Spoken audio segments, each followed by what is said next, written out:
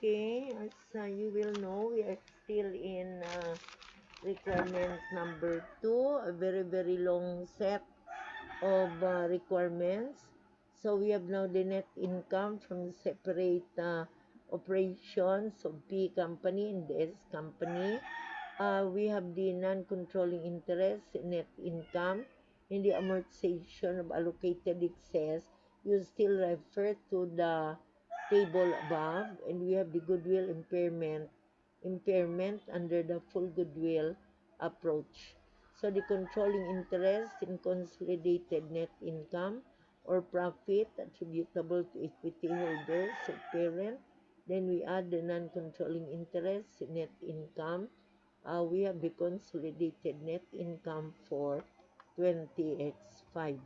Then we have the non-controlling interest in consolidated net income, non-controlling interest, net income of S of 90,000. Then we deduct the amortization of allocated excess, goodwill impairment for 20x5 referred to the amortization table above, 80,400, and we have to multiply this by the non-controlling interest, 16,560. So take note, we are now trying to determine consolidated net income, consolidated net income, non-controlling interest, 16,560. Now, for the consolidated net income of controlling interest in consolidated net income or profit attributable to equity holders of parent, we add the non-controlling interest in net income. So we have now the consolidated net income for 20x5. On subsequent to date of acquisition, the consolidated retained earnings would be computed as follows. So we have now the retained earnings of P company, January 1, 20x5, adjustment to convert from cost model to equity method for purposes of consolidation or to establish reciprocity. P share and adjusted net income increased in subsidiaries' retained earnings. So retained earnings, subsidiary January 1, 20x5. We have the January 1, 20x4 given the book. Then we have the amortization of allocated excess in the table and multiplied by the controlling interest. So we have now 8,640 and deduct the goodwill impairment loss at full goodwill. So we have now the consolidated retained earnings of 490,440. Then we have 258 to 40 to be added. We now get the total, deduct the dividends paid. Then the goodwill recognized on consolidation purely relates to the parent share. NCI is measured as a proportion of identifiable assets, and goodwill attributable to NCI share is not recognized. The NCI on December 31, 20x5 are computed as follows. So we have now the non-controlling interest, the common stock, the retained earnings, then S company net income for 20x5 and deduct dividends paid, then the adjustments to reflect fair value and the amortization of the allocated excess, 20x4 and 20x5. Finally, we have 99,120 and we have 2,250. The non-controlling interest on full goodwill, net of impairment loss, we have now 3,000 minus 750 or 2,250. So that's your consolidated stockholders equity. We have now the amount of 1,378,050. So for requirement number 3, prepare journal entry to record investment in the books of the acquirer company. So journal entry to record investment in the books of the acquirer company, 20x4 under the 80% partial goodwill cost model. 20x4 first year, we now debit to investment in S company for the given amount, credit to cash. January 1, 20x4 up to December 31, 20x4, we now debit to cash, credit dividend income as received by the parent from the subsidiary. On the books of this company, the 36,000 dividends paid was recorded as debit to dividends paid and credit to cash. Dividends paid by S company. Then in number 4, prepare the schedule for determination and allocated excess. Schedule of determination and allocated excess under the partial goodwill approach.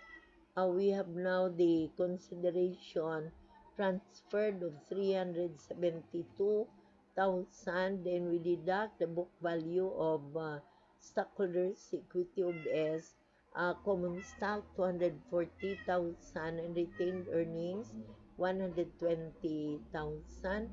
I multiply by 80%. So we get 288,000.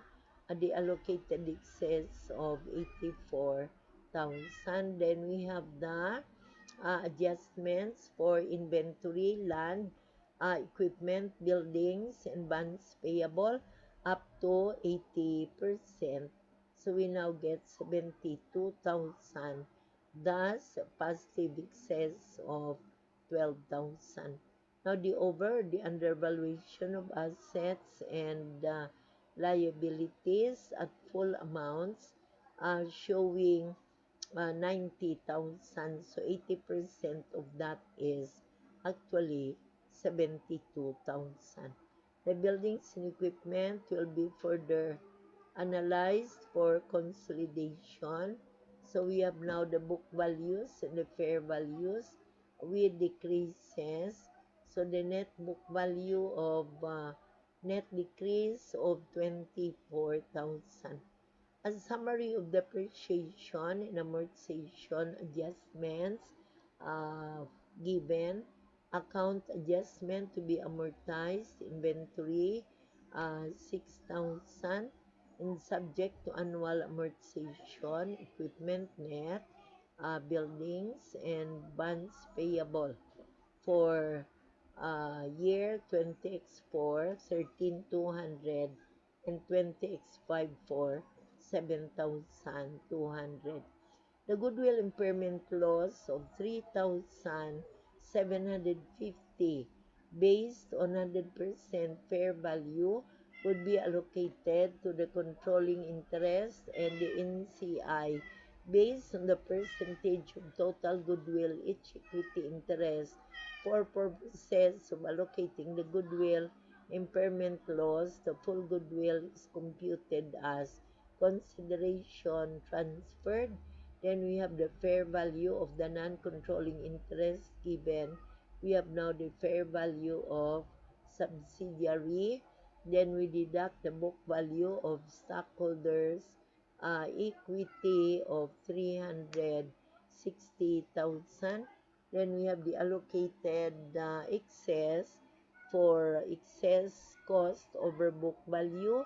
Then we have the over or undervaluation of assets and liabilities for 90,000. We have now the positive excess for goodwill at for 15,000. Now for the Excuse me, ma'am. consolidation Time na, ma'am. paper, work paper 20x4 year of acquisition under partial goodwill. So we have now the entries that I have already indicated. No, we have already indicated. We now debit to common stock, we debit to retained earnings, credit to investment in S company, credit to non-controlling interest. Then we have now to debit inventory, accumulated depreciation for equipment and for buildings, and land, and discount on bonds payable, debit to goodwill for 12,000, and credit to buildings, non-controlling interest for 90,000 times 20%, then credit to investment again, 372,000 minus 288,000. So we have the difference of 84,000. Then we now have debit to cost of goods sold, depreciation, accumulated depreciation, building, interest expense, and goodwill impairment loss for 3,000. Credit to inventory, accumulated depreciation, equipment, discount on bonds payable, and credit back to goodwill. Now these are the figures that are needed in the preparation of the adjustments and elimination entries. So we have now the goodwill to parent, the amount applicable to the NCI for 20%. Therefore, the goodwill impairment loss of 3,750 based on 100% fair value or full goodwill would be allocated as follows.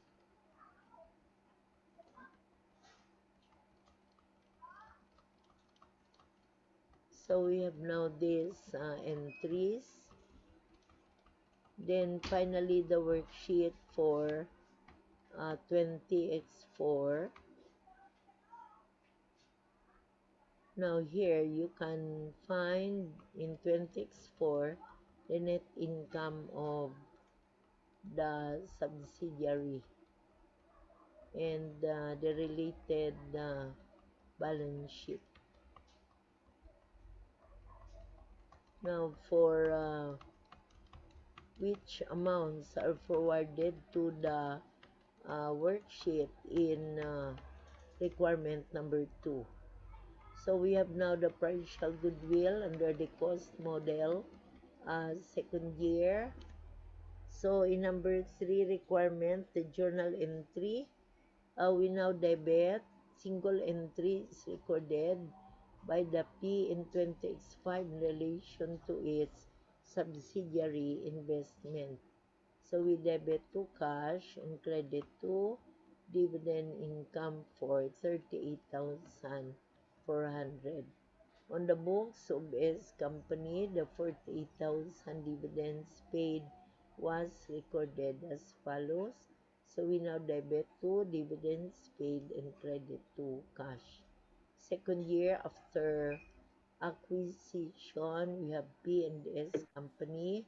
For the net income, S Company had 90,000 while P Company had 230,400 after receiving dividend income from P Company. So dividends paid are likewise given. Next, schedule of determination and allocation of excess under partial goodwill.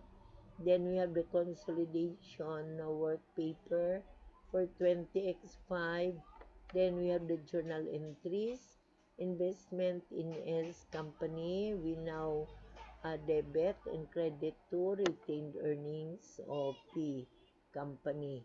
To provide entry to convert from the cost method to the equity method, or the entry to establish reciprocity at the beginning of the year. And we have retained earnings and uh, and we have beginning, so there's an increase of 24,000. We multiply by 80% controlling interest. We have now 19,200 as the retroactive adjustment. Then we have the common stock and retained earnings of 144,000. Credit to investment in S company and non-controlling interest of 76,800. Then again we debit to, we already had this in the previous options, in the previous requirements. You already have this. Then retained earnings here for impairment loss on partial goodwill, non-controlling interest, and we debit accumulated depreciation of buildings, depreciation expense, and debit to interest expense, credit to inventory, credit accumulated depreciation on equipment, discount on bonds payable, and goodwill. Now these figures were already shown in the previous tables. Debit to dividend income and non-controlling interest, credit to dividends paid by subsidiary to eliminate intercompany dividends. E6, non-controlling interest, net income, and non-controlling interest of 16,560, net income of subsidiary and amortization in the table above. So we have 80 to 800 multiplied by 20%. We have the non-controlling interest. And finally, we have the worksheet, just like the worksheet for 20x4. So you are now writing the adjustments and eliminations in the third and fourth columns, following the numberings of the entries in number 5. Make sure that for every debit, you have a corresponding credit, meaning you have the pairs for your journal entry. And we have now the balance sheet figures and the non-controlling interest. So that gives us the total amounts for requirement number 6. Then here we have requirement number 3 for 20x4 first year, debit to investment, credit cash. Then at the end of the year, debit cash, credit dividend income, debit cash, credit dividends paid. And we have the schedule of determination and allocation of excess. So we have now the fair value of subsidiary of 465,000. This is under the full goodwill approach. Then we deduct the book value of stockholders' equity of 300. Yes, Miss Villanueva, any question? Ma'am, time na ma'am. Ay, nagambal ako nga paglabot sang screen. Ha? Okay. So, we have now share screen ko lang ang requirement number 4. Requirement number 4, schedule of determination and allocation of excess under the full goodwill, showing the full goodwill of 15,000. Then we have the same table as above. Here we have the positive excess. Then the consolidation work paper. Again, we have the journal entries. Okay, I hope you can get the journal entries here. and we involve the same amounts as above.